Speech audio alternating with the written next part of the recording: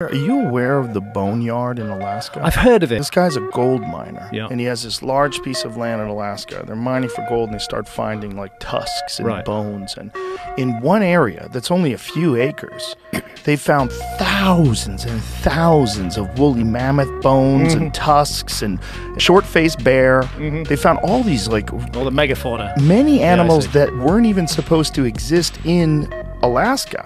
And one of the things they found recently was bones that were sawed, clearly sawed, Human workmanship.